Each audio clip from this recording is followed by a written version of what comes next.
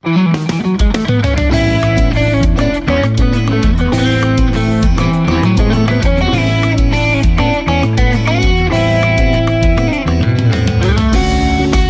to Hope for the Caregiver here on American Family Radio. This is Peter Rosenberger. This is the program for you as a family caregiver. Healthy caregivers make better caregivers. How are you doing today?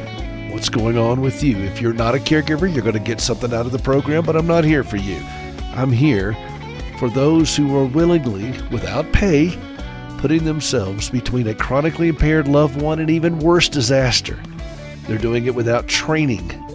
A lot of times with very limited resources. And a lot of times they're doing it while they're absolutely worn slam out. And this program is for that individual. And if you are that individual, welcome. I am so glad that you are here. HopeForTheCaregiver.com. Hope for the Caregivers, the conviction that we as caregivers can live a calmer, healthier, and, dare I say it, a more joyful life while serving as a family caregiver. Welcome to the program. Health, your health. We're in the flu season right now, and COVID notwithstanding, and I want to put that in its own category. We have normal just wear and tear on our body. Of course, the whole point of this program is to help caregivers stay healthy. And a while back, I came up with this little reminder thing I do for Help Me. HELPME, help me. Health, emotions, lifestyle, profession, money, and endurance. Help me.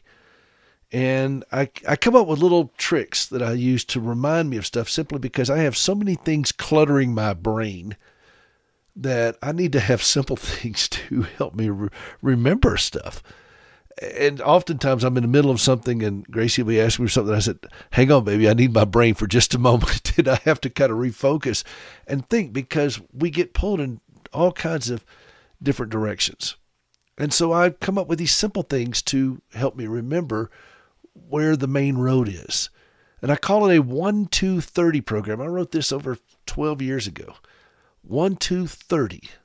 1-2-30. Can you remember those numbers? 1-2-30. Say it with me. 1-2-30. Y'all are so good. I knew you could do it. That's right, little neighbors. I'm sorry. Y'all know me by now. All right. So with our health, HELP, help me with our health. And we may not be able to get through all of these today, but I thought it'd be a good time to revisit it now that we're going into the stressful season of the holidays and the flu and cold season and everything else. And I came up with something we can do as caregivers to help us stay strong and healthy while taking care of someone who is not. And I thought, okay, how about this? 1 annual flu shot. Now, I know, and I'm going to call her out, Marianne, I know you don't want to get a flu shot. I know that. And that's okay. Some of you cannot handle a flu shot. I'm not talking about COVID shots. I'm just talking about the normal flu shot. My friend Marianne, she'll get a big charge out of that. But I'm not talking about that. I'm talking about those of you who can get a flu shot. If there's not a medical reason why you cannot, why not get one? When's a good time for you to have the flu? All right? I get one every year. Now, the COVID thing I'm going to put again in its own box because that is an issue I don't particularly want to get into today. Because that would take me down in some that's an issue I just don't want to get into today. I do have my picture of Dr. Fauci right here. I'm just kidding, I don't. But let's put COVID aside. Let's just talk about the normal flu. Let's get a flu shot. If you can. If you physically can get one, it's a good idea to get a flu shot. You're not going to not get the flu, but you're going to probably reduce the challenges of it and hopefully give yourself a little bit of an edge. Okay? And that's just my thing. 1 flu shot. 2 well visits per year with your doctor. Just check in with your doc. Say, Doc, look, I'm under an enormous amount of stress and I just want to check in with you. Get some lab work, maybe get some kind of, just an assessment. If there's something going on, just have that communication. Don't wait for a year to find that you have high blood pressure or high cholesterol or your sugars are too high or things such as that. Why wait? Why wait for a year?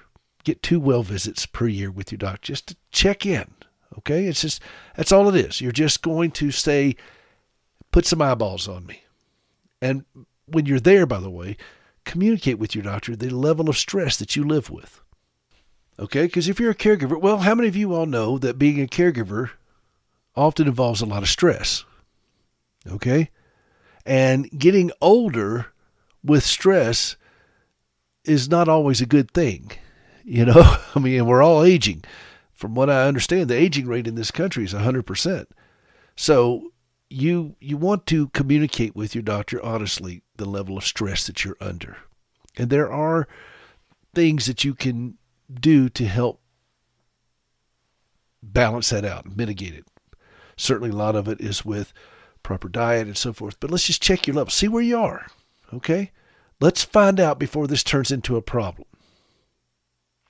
I just did this 2 weeks ago, and I got some lab work done. I was very pleased, by the way, to find out, and we got this digital scale here in our home, and I've been weighing myself and been dismayed by the weight because I thought for the longest time I kept a certain amount of weight, and yeah, I've seen a fluctuation of 5 to 7 pounds, and I'd like to really drop quite a bit of weight.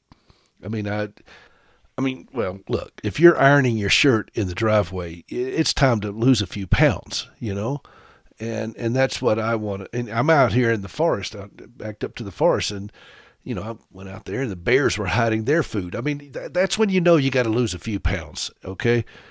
So I'm working on that. But I was pleased to discover that at the doctor's office when I weighed, our scale here at the house is 10 pounds off.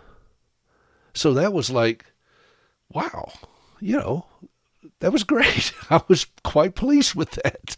So I had no idea because I was getting a little bit dismayed. And every time I got on the scale, I would yell down at it, "You liar!" Or as Joe Biden would say, "You lying dog-faced pony soldier," which you do with that information what you will. But anyway, so I was pleased to know that the scale at my doctor's office was the accurate scale. It's one of those big ones you step on. It's got handrails, you know, that kind of thing. And I was pleased to learn that 10 pounds were being attributed to me that were not mine. And that was very comforting. But I still want to get a little further down this road here and lose some weight. I'm hoping to do that. Oftentimes I'll lose weight during the holidays because it's a little bit stressful during the holidays. This holiday season, Gracie and I are going to be at the hospital. We're going to probably spend Christmas in the hospital. I'm planning on it. Probably New Year's, probably her birthday, which is in January. Maybe even Valentine's Day if it goes like it did last time. So I have no idea what we're dealing with here in the next couple of months, but I will try to do my best to eat well and follow my own prescription here, which is 30 minutes daily of some kind of physical activity. 1 flu shot, 2 well visits with the doctor, and 30 minutes daily with some kind of physical activity. Walking, whatever.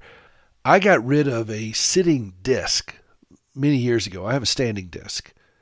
And I even have a hospital bed tray that I bought for Gracie. Sometimes when she wasn't feeling very well, I would use this, and sometimes I confiscate that and use that in my office as well, so I can turn around and have my standing desk in front of me and then a hospital tray that I have for overflow. And I'm always standing and moving and things such as that. That's just something I do. But I also hope that while I'm with her at the hospital, I'll be staying across the street in a hotel. They have a workout room, and maybe I'll get in some workout time, 30 minutes daily of some kind of physical activity. 1, 2, 30. A flu shot, 2 well visits, and 30 minutes daily of some kind of physical activity. Do you think you could do that? You think you could do that with me? And again, I don't want to get all the letters and calls about the flu shot. I'm just throwing that out there because it helps me. But do you think we could do that together? 1, 2, 30? 1, 2, 30. It's as easy as 1, 2, 30. I think we can. And that's a great place to launch our journey towards being a healthy caregiver, and healthy caregivers make better caregivers. This is Peter Rosenberger. We got more. We'll be right back.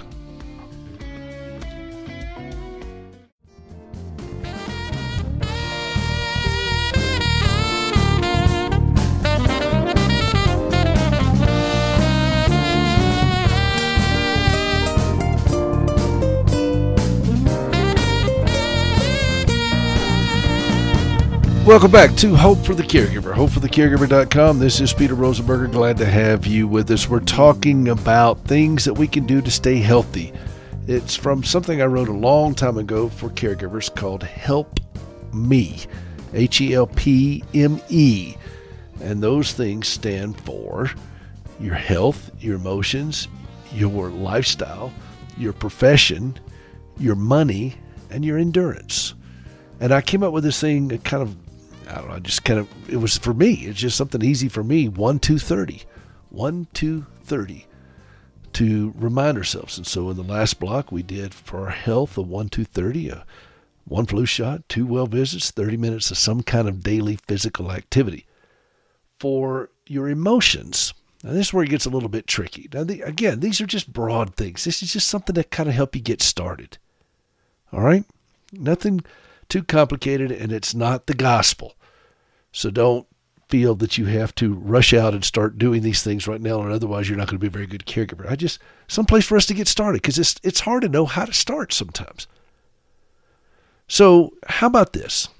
For your emotions, 1 counseling visit with a trained mental health professional.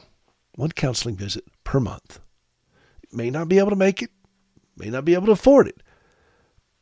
But why don't you set that as a goal that you want to do that for a season until you feel like you kind of get solid ground under you. Now, you're not going to have to do this in perpetuity, I don't think. I mean, that's just my general assessment. You may want to, and that's okay. There's nothing wrong with it. But until you kind of get yourself settled into this groove, particularly if you're just now entering into this caregiving world, a trained mental health professional could really be a lot of help to you. And you don't have to break the bank to do this. Psychiatrists are pretty expensive, and you need probably a referral from your doctor for that. They're an MD. They're going to deal with multiple things going on with you physically and psychologically.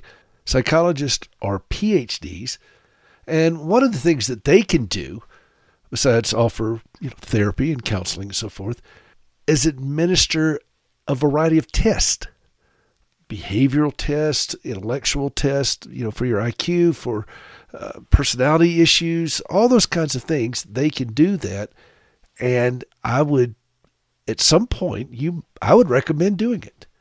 I think it'd be a healthy exercise for you to have. I mean, it may cost you a little bit of money, so you don't have to, but sometimes it's good to know a little bit more about you and what makes you tick. There's an article at Psychology Today about knowing oneself, 5 reasons why it's important to know who you are. And the more you know about yourself, the better you're going to be able to respond to things when they come. You're going to know what kind of triggers you. And I hate that word's been so overused in our culture, but I was at a loss to come up with a new word on that. But what sparks you, what inflames you, what inspires you, all those kinds of things. The opposite of self-knowledge is ignorance, this article said. And one of the things that I do not want to do as a caregiver is, if we're going to go through all this trouble to be who we are in this and to take care of somebody and to go through all these crises, I don't want to do it stupidly. I mean, I don't want to be ignorant in this thing. I want to see purpose and meaning, and I want to see value, and more importantly, I want to see the hand of God in this. And I want to understand more of who He is in the midst of this. And so it's important to understand my mind and how I think. Freud argued that self-knowledge emancipates us from being a slave to our unconscious, according to this article. And so many irrational whims. Well, why do we get this way? Why do we get irritated when this happens? And these are things that we can explore in counseling, and particularly if you have somebody who has given you an assessment of your psychological makeup, of what you aspire to, what you cling to, what you run away from, all those kinds of things. And you're not going to be able to be measured in your responses if you don't know who you are. To thine own self be true, Shakespeare said. Of course, that was probably not the right context, but also, I don't know if it was Aristotle or Socrates or somebody came up with, know thyself. And if you don't know who you are, then you're going to kind of flail around. So these things are important to work out in a counseling situation. Again, you don't have to spend enormous amount of time and money doing this. And you can get into what I call navel gazing. My father gave me that term, navel gazing, where we just become so preoccupied with the minutia of our life. We're looking at our belly button, navel gazing. And you don't want to do that. The purpose is to learn so that you can better serve, to learn about you so that you can better care for someone else and be more measured in how you live your life in this high-stress environment. If you are flailing around, there's a reason for it. Well, what is that reason? Well, I don't know. And you may not know either. But in a counseling situation with a trained professional, you may be able to explore that more in depth and safely in a controlled environment with a counselor who can guide you through these things and then give you the tools and the vocabulary to better respond to the things that are weighing heavy on your heart, stressing you out, hooking you, all those kinds of things to help you have the tools for this. But it starts with knowing who you are. And you may have to sit down with a professional for that, and I recommend that. Done that, been there, done that. I've been raised by a pack of therapists. You think I could do this for nearly 40 years without having some professional help in my life? Are you kidding me? Anybody that says they could will lie about other things too. All right, so spend some time with a therapist, maybe once a month. You don't have to do it, again, in perpetuity. Just sit down with a trained mental health counselor and get some help. And it could be a licensed clinical social worker. My brother's one. I call him up periodically. You know how I pay him? In beef jerky. We have the best beef jerky out here. So I call him up and say, look, Jimmy, I need to run this by you. And I'll send him beef jerky. And so it's, which by the way is pretty expensive. It turns out to be about $30 a pound. So that's 1-2-30. That's just wrong. But anyway, no, you don't have to make a big production about it. But I am convinced that every one of us as caregivers would benefit from a trained mental health provider. And vet them first. Make sure you don't get somebody right out of the counselor factory that doesn't have any kind of experience. That's not where you want to start. Get somebody who's been around a bit and can speak with clarity into your situation. They may not have enough experience as a caregiver to be able to speak to this issue. Let my book and this program help with that issue. I'll help you with that part. But they can help with other things for you to know who you are. Okay? So then that's 1, counseling visit a month. 2, support groups a month. 2 support groups a month. Now, you may not be able to find a caregiver support group per se in your area. Here in Montana where I live, I've started one. And I've prototyped this, and I'm hoping to take this nationally, and I feel that I will. But until then, you may have to make do with some things. This program, Facebook group, that's okay, but it's not people. And so there are, if you're dealing with somebody with Parkinson's, there are Parkinson's support groups. Alzheimer's, the same thing. If you got somebody in your family that's an addict or an alcoholic, there are Al-Anon programs that you can go to pretty much everywhere. It may not be the exact language that speaks directly to your situation, but you're still wrestling with something you can't control, and now you're sitting in a room full of other people who are wrestling with something they can't control, and you're learning coping skills on how to do that. And that's very healthy for you. So I'd recommend that. So 1 counseling, 2 support groups. They're not going to fix your problem, by the way, and your loved one is not necessarily your problem, okay? Your problem is your problem. You are your own problem. We're all going to have things in our lives that are going to stress us out or are going to cause us discomfort. How we respond to those things is on us. And the more we learn about ourselves and the more we learn how to better cope with these issues and get the vocabulary and the tools, the more calmer and healthier our life will become. And that's the goal, is it not? So it's about strengthening you, strengthening me, so that we can better navigate through these challenges, because these challenges aren't going to necessarily go away anytime soon. But our abilities to handle them can improve with proper help. So you got 1 counseling per month, 2 support groups per month. If you can make it, Just set it as a goal. Again, I'm not putting religion on you about this. This is not law. I'm not codifying this. I just want you to be able to have some kind of plan to aim for. And then I'd like for you to look at 30 days in church per year. You think, well, Peter, I go to church every week. Well, some of us do. Some of us can't. And so we shoot for that. Let's shoot for that. That averages out to just over 2 Sundays a month. Why is that important? Well, first off, we need to be in part of a community. Scripture also commands us to do not forsake the assembling thereof of the brethren. Don't forsake this. We need to be in community to meet. And we also need to hear the gospel preached to us. Now, make sure you pick a church that preaches the gospel. If they're concerned about pronouns and gender issues, how about giving them a wide berth and going to a more biblically based church where you can hear the gospel preached with clarity so that you can draw strength from scriptures and the hearing of the word and apply it to your life. But you're also in a community of believers who may not be able to speak to you on your level. They may not be able to understand what you're going through. And that's okay. But you're still involved with people of faith who are trusting God with their challenges, their journey collectively, and coming together to worship God collectively. And it's really important that you worship God collectively. Sing the hymns. Participate in Sunday school. Listen to the word preached. Get involved in a small group if they have it. If you can go. You don't have to put these huge legalistic demands on yourself. Just participate. It's good for your emotional health. It's good for my emotional health to not forsake the assembling of the brethren, to not remove ourselves from corporate worship. It's good for our health, emotional health. It's good for our psyche and our hearts to be involved in support groups. It's good for us to get counseling. Scripture says there's wisdom in a multitude of counselors. These are helpful things to provide us with the vocabulary and the tools that are so needed for us to be able to traverse through this caregiving journey that we're on with less drama, more peace, more stability, more calmness, more confidence.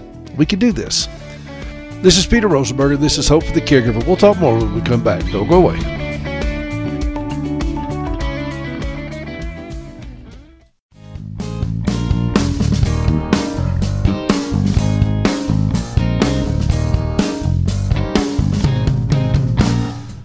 Welcome back to Hope for the Caregiver. This is Peter Rosenberger. This is the program for you as a family caregiver. More than 65 million Americans right now are putting themselves between a chronically impaired loved one and even worse disaster. Are you that person? If so, glad you're here. HopeForTheCaregiver.com. Okay, we've been plowing through this 1-2-30 thing I did for Help Me. Health, emotions, lifestyle, profession, money, and endurance. Help me. Speaking of health, by the way, sorry, I'm having a difficult time breathing and so forth because I've just got a little bit of a cold. So if I sound too overbearing or too deep or whatever, sound different, it's just that time of year. So I am taking something for it. A lot of herbal teas and vitamins and yada, yada, yada. So anyway, that's just part of it. But we plowed through health, which was a flu shot a year, 2 well visits a year with your doctor, 30 minutes of some kind of daily physical activity. We can all do that. And again, I'm not going to hold you to it if you have medical reasons or spiritual reasons or psychological reasons why you don't want a flu shot. This is not law. This is just suggestions. And then counseling, 1 visit a month, 2 support groups, and 30 days in church. Again, being a part of community. Now we come to the L in Help Me. L for lifestyle, not the song. L is for the way you do. No, I'm not. It's not that. It's lifestyle. So what about lifestyle? Well, we've talked about this on the program. We lose our independence and we become isolated as caregivers. So we've got to push back on that. And I thought, okay, how does the 1-2-30 approach go for that? Well, do one thing for yourself every week. One thing. One thing. You say, well, Peter, I can't do that. You don't understand my circumstances. Oh, really? You're telling me this? Really? Yeah, I do. And yes, you can. And yes, I do. Whether, in my case, if some of you see on my Facebook post and in our group and so forth, I'll get out on a horse. That's something I do for me. Winter's here. We just had 8 inches of snow, and it got down to -4. Now we're having second fall, then second winter will be coming shortly. Then we'll have third fall, then third winter. Montana weather's pretty weird. However, I get out on a horse. Something I do for me. That's my time. I kill actually 2 birds with 1 stone on that, or actually, as Chuck Norris does it, kills 2 stones with 1 bird. But we do something for ourselves once a week. And what is that for you? Maybe it's just taking time to read a book. Maybe it's fixing a dessert that you like, a meal that you like, sitting down at the piano, picking up a guitar. I got a friend of mine who locks himself in his office and plays his guitar. And he's been caregiving for his wife as long as I have, for 37 plus years.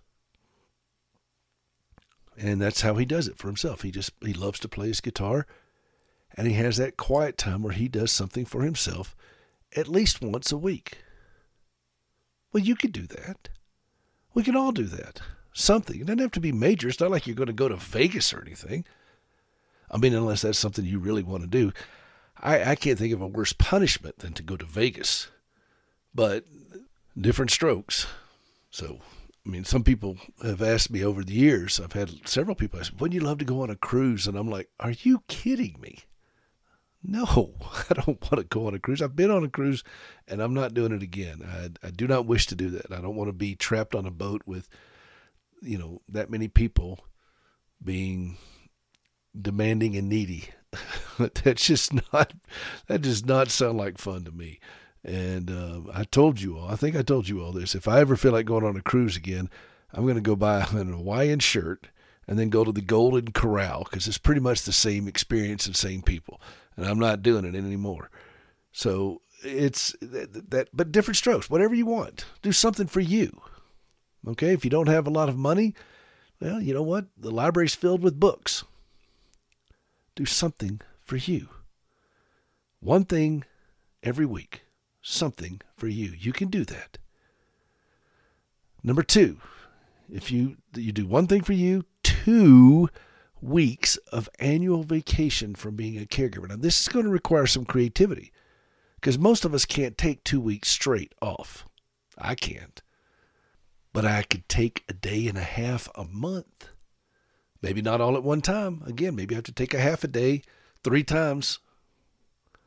Maybe have a quarter of a day, 6 times. But that's 2 weeks. But you can carve out some time. And, we'll just have to be creative. But that's the goal, is to give yourself that break from it. Okay? That's important. And you don't have to do anything exciting on that vacation. You could have go to McDonald's and sit there and read the paper vacation. If people do indeed still read the paper. But there are a lot of creative ways we could do it. But shoot to have that. Make that a goal, to have that time off where you disconnect. And if you have to get somebody to sit with them for 4 hours, and you do that several times a month, okay, make it happen. All right? But that's the goal. And then this is the fun one. 30 minutes daily with something humorous. 30 minutes daily with something humorous. Okay? Watch something that's funny. Watch something that makes you laugh. Read something that's funny that makes you laugh. There's plenty of stuff out there. You could pull up everything from Andy Griffith to, Seinfeld to whatever. I don't care. I love stand-up comedians. I love them. And probably my favorite is Rodney Dangerfield. I tell you, I'm doing okay this week, but last week was rough. And I just love it. And I got a buddy of mine who loves Rodney as well, and I'll call up and give him the newest Rodney that I've heard because he's got so many one-liners. And I'll do that, and I'll get on a tear, and I'll have him laughing, then I'll start laughing, and we'll do that for 30-minute phone call, and I'll just start firing them off.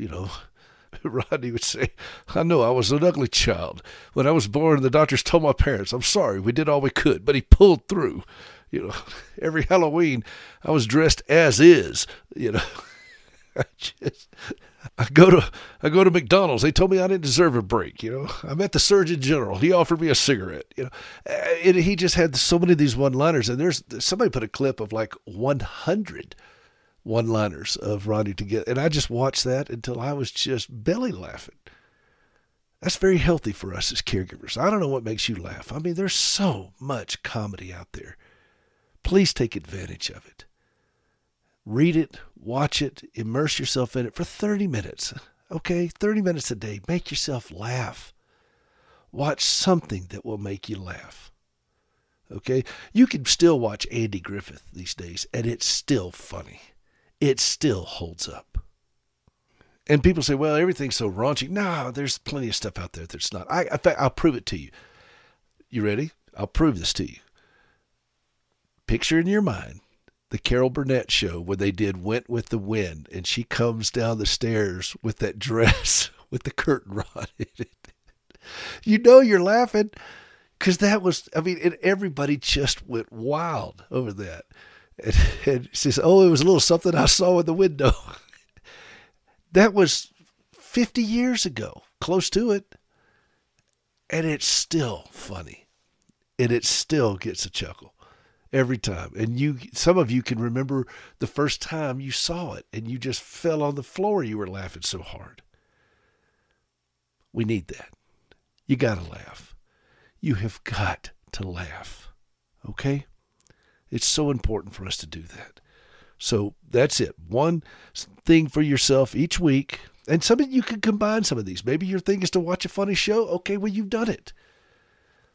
2 weeks annual vacation from being a caregiver. You may have to split it up into hours, but that's okay. 30 minutes a day, something funny. Okay, something funny. Just make yourself laugh. Think about it. How many of you all think that Gracie needs to laugh? She has a hard life. I'm not kidding you all. She has a very difficult life, and she needs to laugh. Now, I've made her cry plenty of times. I know that, but I make her laugh. And I remember it was actually Kathy Lee Gifford told her that. She looked at Gracie and she said, you married him because he makes you laugh, didn't you? And she said, well, when he's not making me cry. She laughed about that. Gracie needs to laugh. She was a very serious young woman when I met her. She was recovering from this horrific wreck, and, she was dealing with serious, hard things, and here I come along, and I'm just this goofy kid from South Carolina, and I grew up in a large family. We spoke fluent sarcasm there. When you have 4 brothers, it's going to get loud, it's going to get ridiculous, there's going to be a lot of laughing, and Dad would make sure it didn't descend into madness. But my sister, she's the baby. She's the worst. She speaks better sarcasm than the rest of us. And we laugh and cut up. There was a period of time during my journey as a caregiver where I lost that because I was so beaten down. I was so heavy with this stuff. And I remember the first joke I told after a pretty dark stretch. And my mother congratulated me on clawing my way back to humor. I get my sense of humor from my mother, who is very funny. She comes from Irish stock, and she's very funny. And not from my father. He appreciates humor, but it's an alien thing to him. He looks at us and kind of scratches his head sometimes, but Mom will jump right into the arena. She'll go a couple rounds with you, and that's the whole point of it, is just to have that fun and laugh. And I learned that it was okay to laugh in this. And I learned that it was okay to have a sense of humor. Not only okay, it's imperative. We've got to learn to laugh as caregivers. Why is that important? Well, first off, laughter pushes back against the overwhelming pressures that we deal with. And we realize that our hearts can be lighter primarily, not as a defense mechanism, but primarily because of the gospel. That this is not the end of the story. And that life is worth living. Life is worth enjoying, embracing. So we laugh. So do something for you. Take some vacation and learn to laugh. This is Peter Rosenberger. This is Hope for the Caregiver. We'll be right back.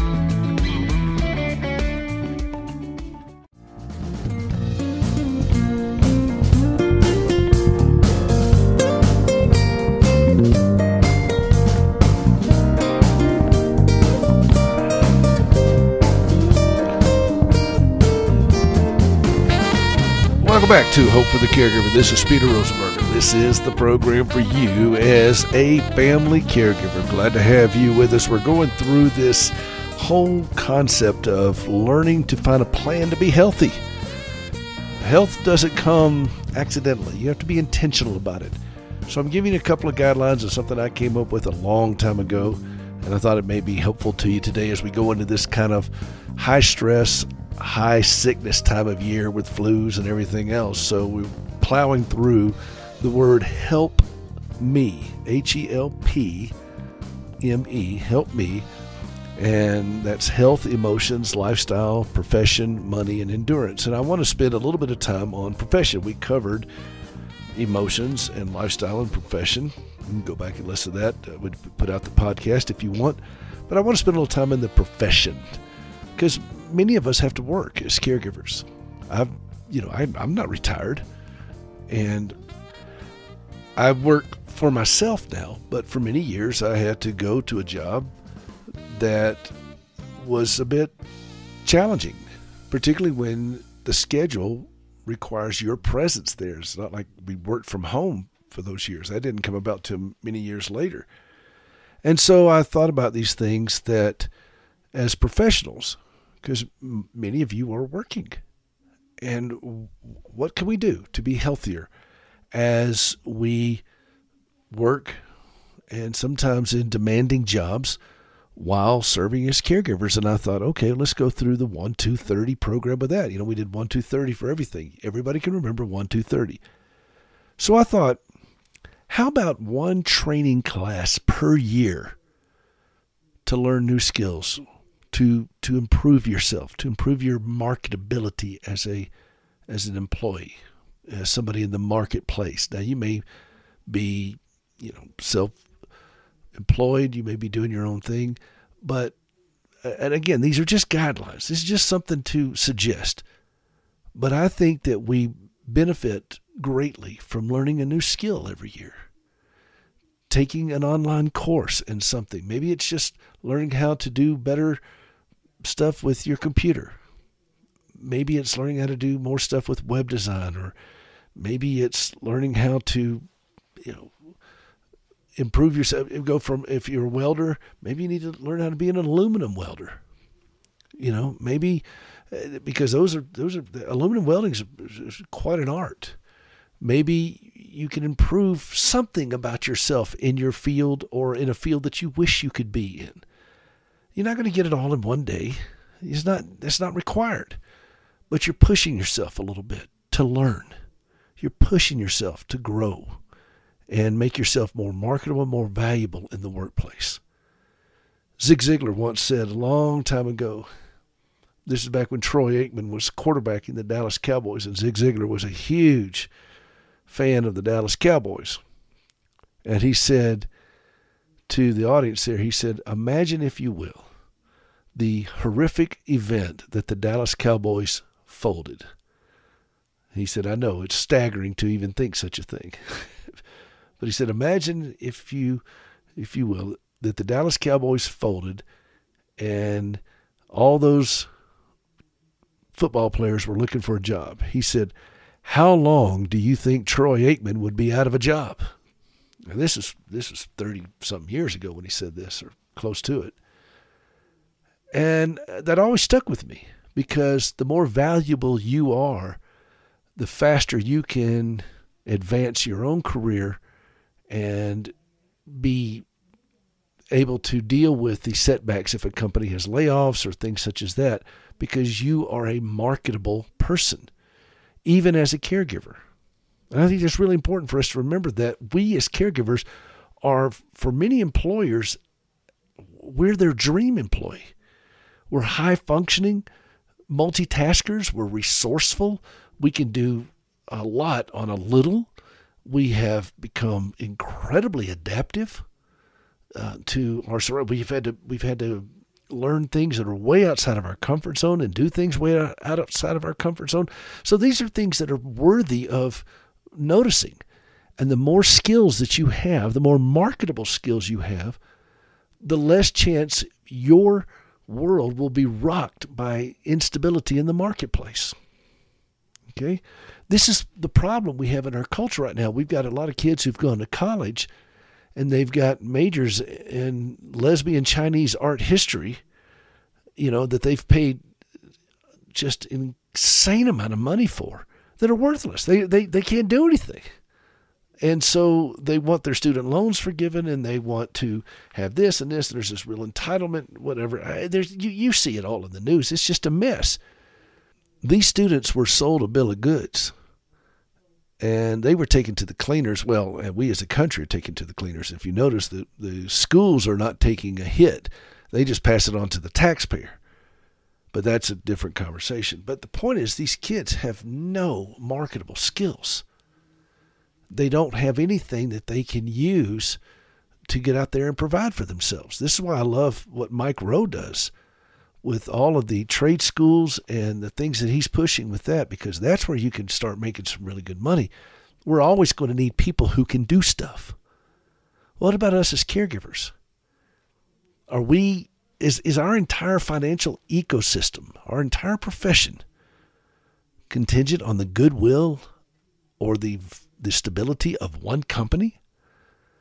I would rather have it be contingent on my ability to hustle and get out there and be valuable in order to earn a paycheck. And that's what I did for years. And I made myself valuable, and I kept learning, and I still do. I still take online courses. I am pushing myself always to learn and to develop a new skill.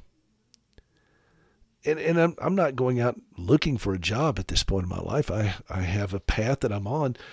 But that desire to never stop learning and learning new skills is deep within me, and I want to push myself to do that. So that's something we can do every year as a caregiver. And you say, well, Peter, I can't do that. You don't know how difficult my life is as a caregiver. Oh, I bet I could imagine. Come on. This is me you're talking to. Yes, I do. But we can learn something. We can, if it's a cooking class, you learn something and push yourself to learn something. Again, this is not legalism. This is just suggestions pointing you in the right direction. So 1, 2, 30. So one training class per year. Now, if you're working for someone, they're always going to give you an annual evaluation. That's just part of the corporate world. Why not ask for a second one? So what? It's informal. It doesn't have to be part of your formal one, but it could just be a conversation with your supervisor, with your boss, with your employer, to just say, look, how am I doing? How are things going? What are you pleased with that I'm doing? What are some things that you'd like to see me do differently? Can you imagine what that would do to an employer to have an employee like that, that's that proactive about their own status in the company?